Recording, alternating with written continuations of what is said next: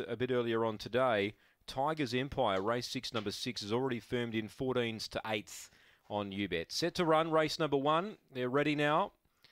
Set. Away, More Than Black, third away, now mustering. Inside of it, My Mate Buffer. Now the fave rolls to the lead. More Than Black gets up, 2 in front. Bally Spice progresses to second from My Mate Buffer.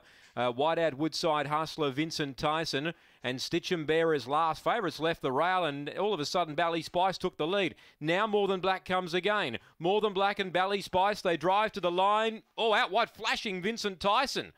Three-way go. Vincent Tyson has momentum. More Than Black and Bally Spice. Three-way finish. My Mate Buffer back behind them with Stitch 'em Bear and Woodside Hustler. This is close, but the outside's got the momentum here. Vincent Tyson's got up. Where did he come from?